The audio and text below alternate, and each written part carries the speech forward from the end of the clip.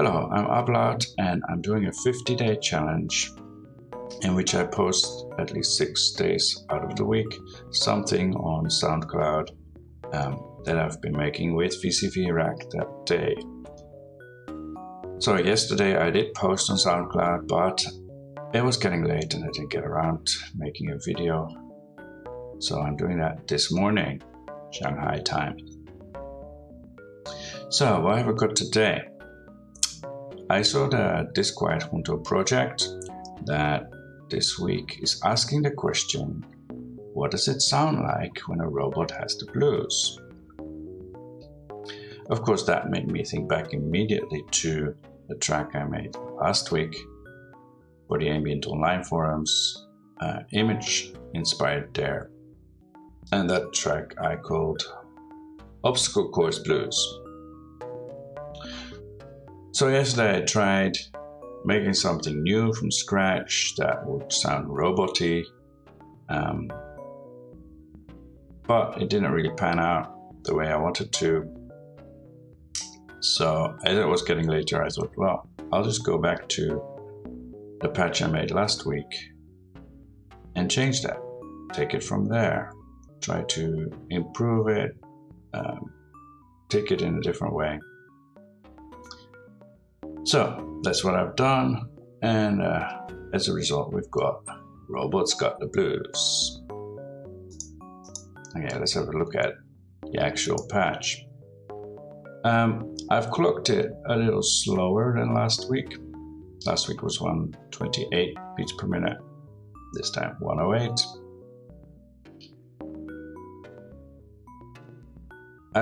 I'm still using the same sequencer, though I've changed some of the notes here, and I'm using all 4 of the rows. And the one I've added is here, which is another set of what I've used before, the 3 sets of the offset, quantizer, Bernoulli gate, and a resonator.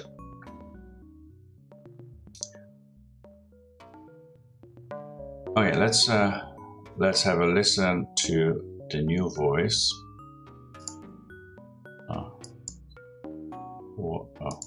This is what I want.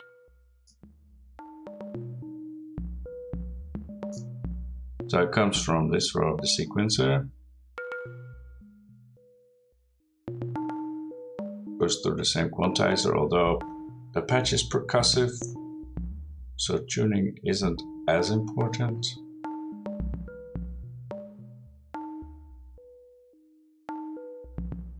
Although you can still hear some of the melody because the strum here, the actual hits, don't always come at the same time as the melody at the voice per octave. But the Bernoulli gate gives that lovely kind of irregularity. Also, this is timed faster than the other voices. This is the 16th. Notes, and the beat goes into this main voice, and then we have the 8ths for the bass and the vibraphonish sounding voice.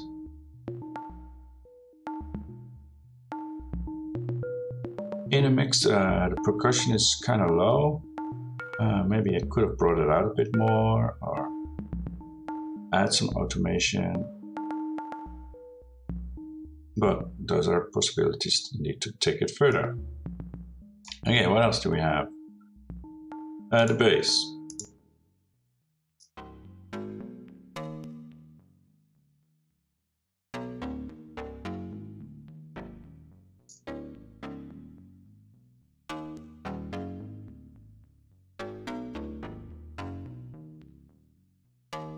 So it's basically the same bass, a bit more dampened, and then I've added this XFX tube module from Blamsoft, which they were kind enough to give me for free. It's normally a paid module. So I can show it to you. This adds some lovely tube saturation, a bit more bite to the bass. But I've taken it down a notch in the mix because it was coming out quite aggressively. Oh, I do love this bass.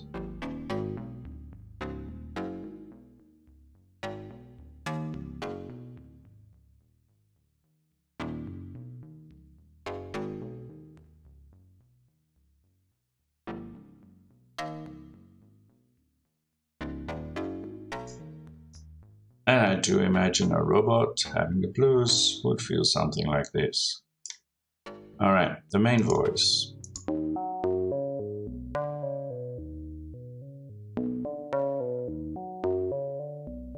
This also has a bit of percussiveness to it.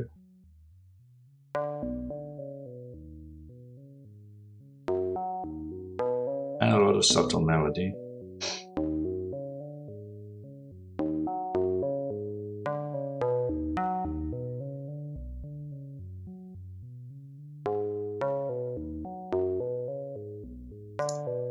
And finally, this vibraphonish sounding voice. I've dampened this a bit more as well. It doesn't ring out as long as in the patch I made last week. It's a bit more subtle, but I think it sits well in the mix.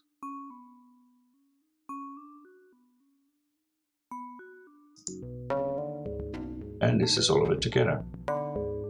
Let me know what you think of this version.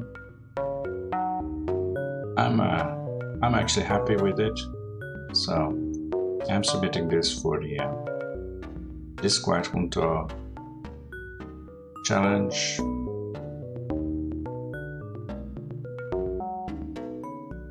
And if you enjoyed it, please check back tomorrow, or I should probably say later today, if I get around to finishing a patch today.